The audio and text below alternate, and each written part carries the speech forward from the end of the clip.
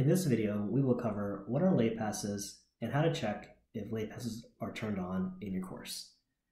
When you click on Course Settings, you'll see the Additional Options tab. If you expand the menu, the first two rows that you see here, Auto-Assign Late Passes on Course Enroll and Late Passes Extend the Due Date By, these are directly affiliated with late passes. Instead of giving students an individual extension on each assignment, you can use late passes where you are assigning students tokens that they can use throughout the term on given assignments to submit an assignment after the due date, as long as it fits within the time frame and if the assignment accepts late passes. In this case, we're showing that students upon enrolling in the course will receive up to 5 tokens they can use and can use a late pass on a given assignment that you've set, as long as it's within 24 hours after the due date. To check to see if the late passes are turned on for that given assignment, you'll want to make sure that you check the options menu for the given assignment. To do that, you'll click on the gear option, click on settings.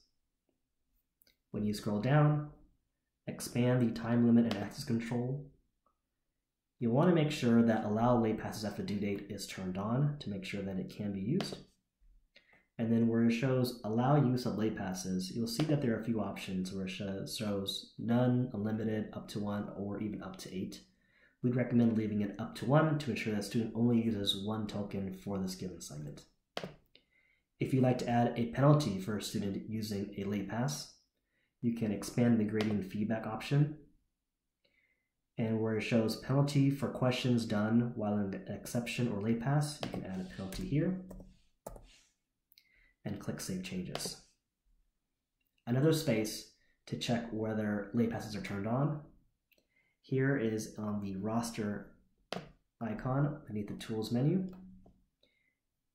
If you click on Manage Late Passes in the gray bar, you'll see here that it shows that late passes extend the due date by 24 hours. All of the students in the course currently have 5 late passes remaining. If I wanted to adjust the number of late passes to all students or each student individually, I can adjust this manually or do a mass adjustment and click Save Changes. This has been the video on what are late passes and how to verify if late passes are turned on in your course.